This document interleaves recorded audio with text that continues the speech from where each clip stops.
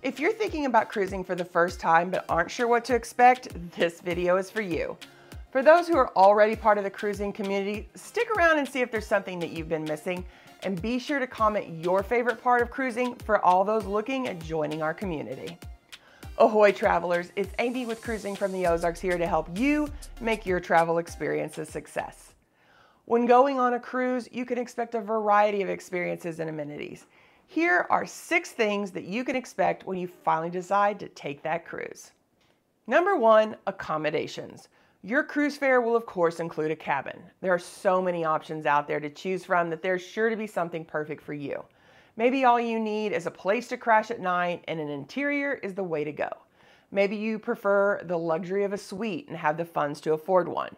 Whatever you choose, you're gonna have a bed, bathroom, closet for your clothes, and there's usually going to be a desk with storage as well. You can also expect some amenities in your room like a TV, hair dryer, lamps, and at least a few electrical plugs. If you're lucky, on the newer ships you're also going to find some USB ports. Like everything, do your research and look into cabin types and locations before making your choice. If you'd like to learn more, check out my video on choosing the best cabin for you that I'm going to link in the description below. Number 2, dining. You will never go hungry on a cruise.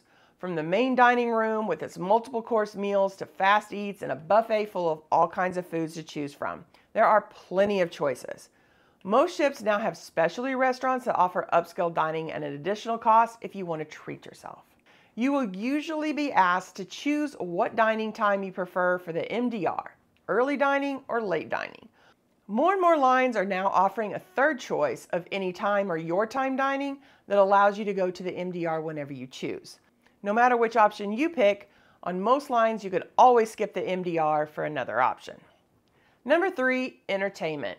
Cruise ships offer a wide array of entertainment options such as live performances, Broadway-style shows, comedy clubs, movie theaters, and musical concerts. Some people even choose their ship based on what entertainment is available. You may also find activities like game shows, dance classes, and sports facilities that include things like pools, gyms, and basketball courts. I always like to say, if you're bored on a cruise, you're a boring person. Number 4 are the ports of call. One of the main reasons that people will choose a specific cruise is due to the ports of call. Depending on your itinerary, you'll have the opportunity to visit different ports and explore new destinations. You can go on organized shore excursions or explore on your own, discovering local attractions, culture, and cuisine. There are itineraries for almost anywhere you want to go in the world. Anywhere that has a coastal region anyway. Number 5, onboard activities. Cruises offer a wide range of onboard activities to cater to different interests. These can include casinos, shopping boutiques, spa and wellness centers, art auctions, cooking demonstrations, trivia, educational lectures, and more. Check out various cruise lines to see what they offer, as not every line offers every activity. For instance, Disney doesn't have casinos, and lines like Carnival, Royal, and Norwegian don't usually offer educational lectures. And finally, number 6, services and amenities. Cruise ships provide a range of services, including housekeeping, laundry, medical facilities, internet access, as well as onboard shops selling essentials and souvenirs. Think of a cruise ship as a contained little city with everything you need for your vacation.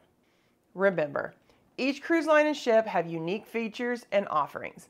It's a good idea to research the specific cruise line and ship that you plan to travel with to understand the amenities, dining options, entertainment, and activities that they provide.